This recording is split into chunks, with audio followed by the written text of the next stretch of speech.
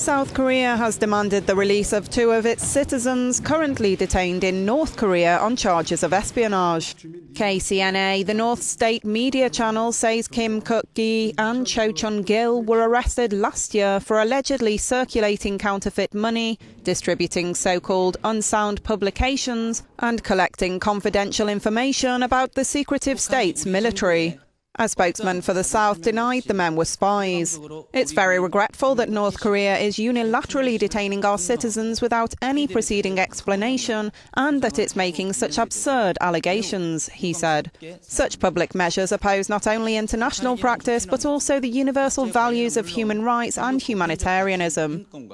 Divided since the end of World War II, North and South Korea have technically been at war for over 6 decades. Earlier this year, the South offered to hold unification talks with their northern neighbour.